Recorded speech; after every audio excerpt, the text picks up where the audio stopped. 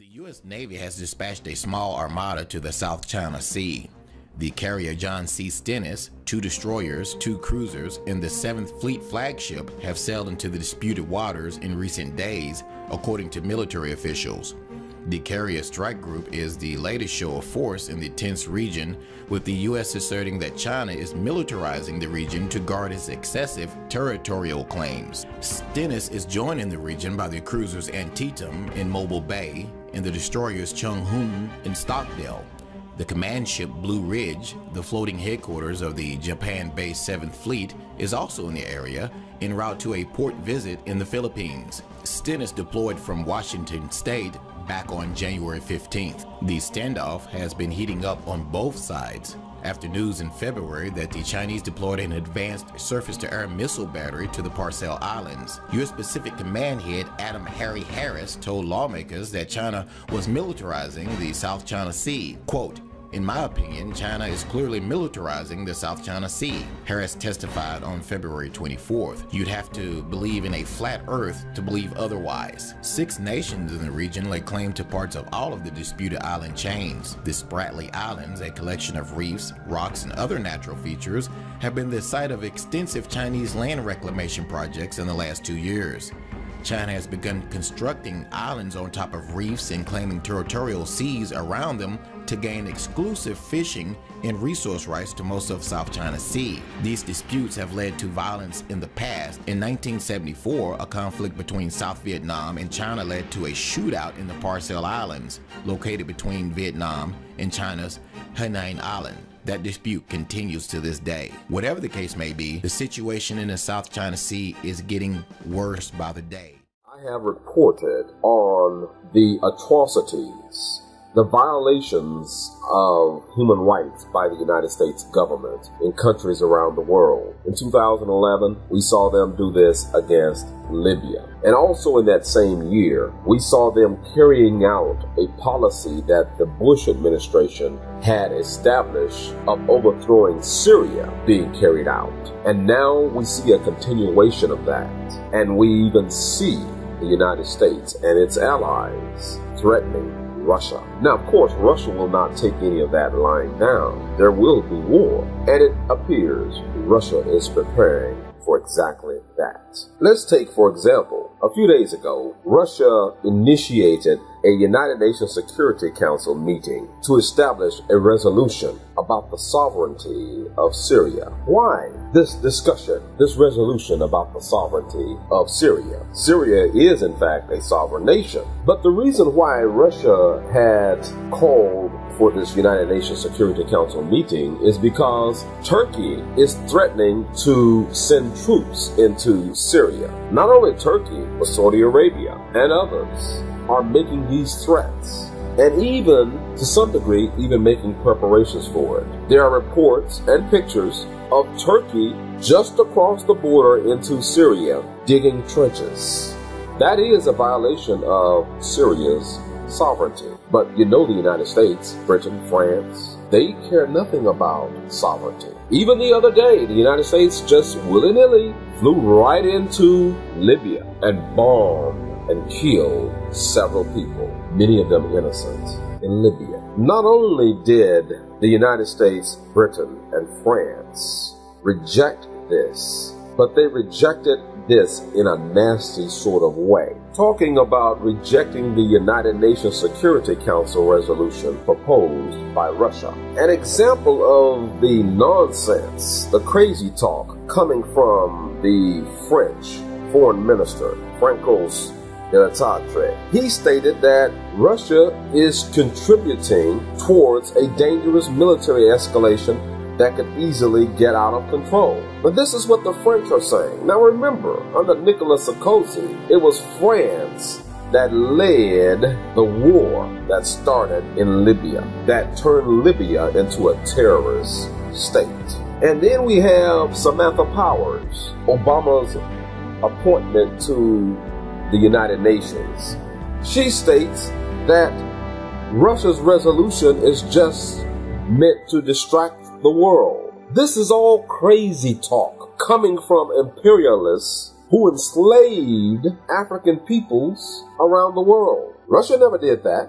And to top all of this off, the other supporters of these criminals, such as the Ukraine, Spain, New Zealand, all of them are savage violators of people's human rights of the past, and to some degree even today. They're all standing together, all of them. Now, they have made no move, no motion, no real action to stop the actions of Turkey. What has Turkey done? What are they doing? They're moving military vehicles across the border into Syria, into the Afrin region of Syria, and they're setting up posts and trenches in that area. The United States haven't stopped that. Britain, France, none of them have stopped that.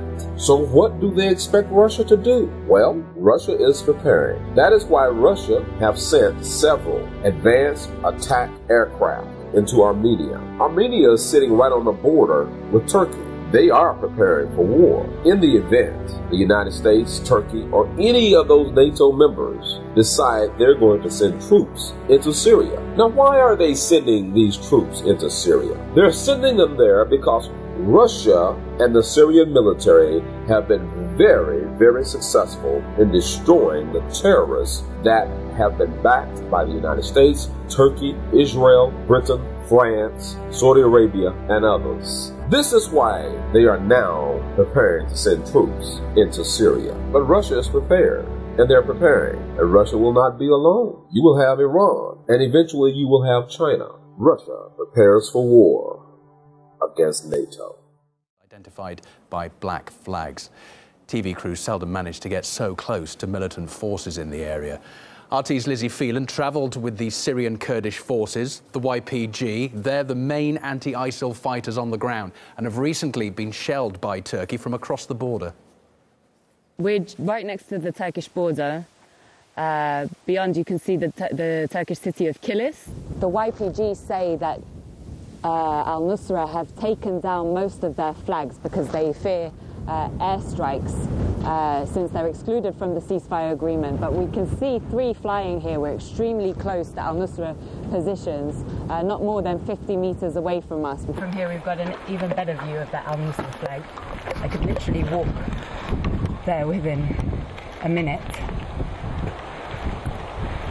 Actually see here that important border town of Azaz that Turkey is determined to prevent the YPG from taking. Just a little beyond that, you can see the Bab al-Salam border crossing and a heavy flow of vehicles coming from Turkey into Azaz.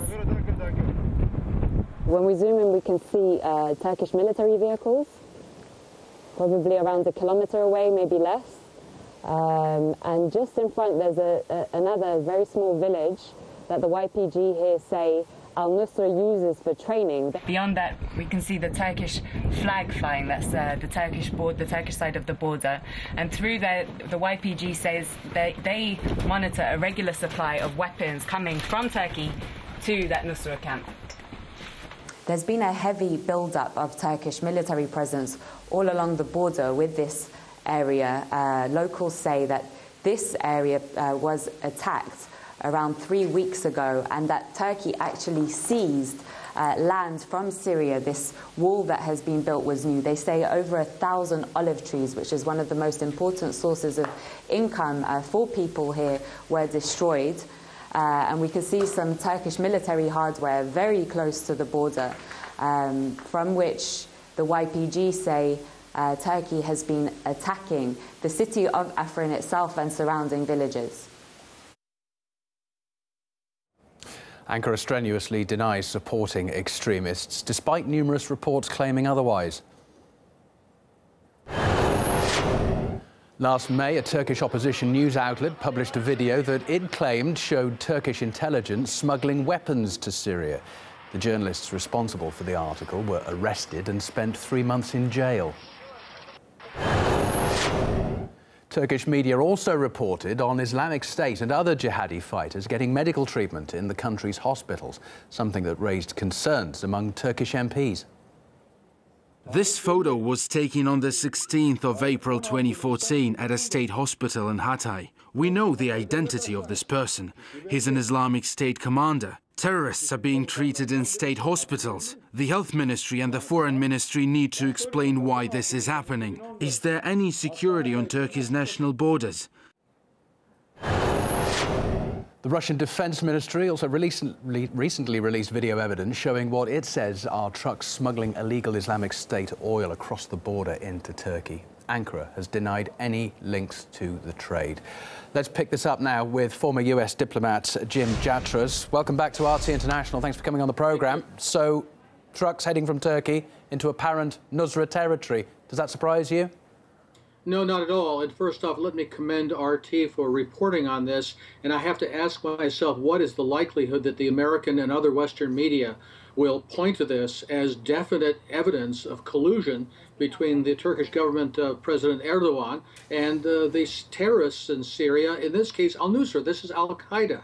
How can they pretend to be part of an anti-terrorist effort when it's quite clear that they are very closely supporting these terrorists? When it comes to, we've had all the denials about supporting terrorists, but the Turkish Prime Minister's also admitted that they do provide support for the moderate rebels. As most people know now, that's a very muddy picture on who is moderate, who is a terrorist, who supports who in that part of the world right now. How can they tell who is moderate and who isn't?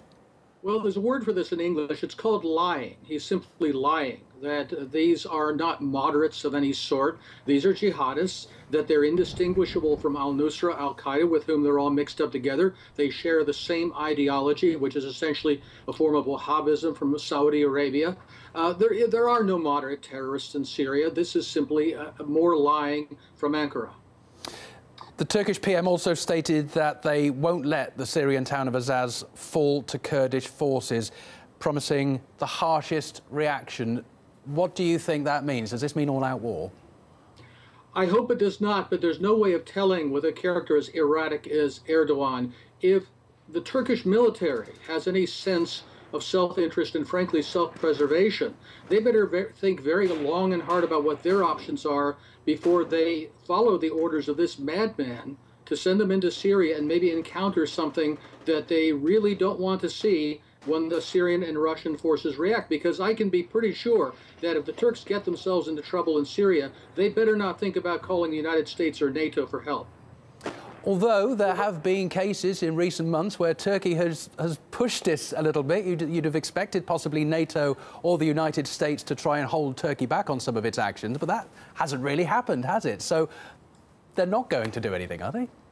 I don't think NATO and the United States can really restrain Turkey because of how erratic Erdogan is. But the flip side of that is, if he goes in and he gets himself into big trouble, I don't think anybody's going to come to his rescue. But in terms of Turkey being at a NATO frontier, it's at the very end of that. The European Union's worried about the refugees coming through. President Erdogan and Turkey have NATO, Europe and the United States largely over a barrel, don't they? They certainly have the EU over a barrel on the migrant crisis, but I think there's been enough reported from mostly officials, not necessarily named, but expressing the concerns within the structures of NATO and within the European governments especially, and even within the American government. It's one thing when a NATO member is attacked. It's another thing if one goes into an adventure, aggression of another country, gets into trouble and then says, oh, you have to come help us. I don't think Luxembourg or Greece or other countries are going to want to come to Turkey's rescue there, and this is something that would require unanimity. Bringing it back to Azaz then, with the trucks that we've filmed crossing the border that seem to be supplying Nusra-held territory, the bitterness between the Turks and the Kurds has been going on for decades, but right now, with the Kurds having such a pivotal role in trying to hold back Islamic State, Nusra Front, all those guys in that part of the world, do you expect now, with this kind of evidence, countries like the US to step in and at least do something to stop Ankara shelling the Kurds?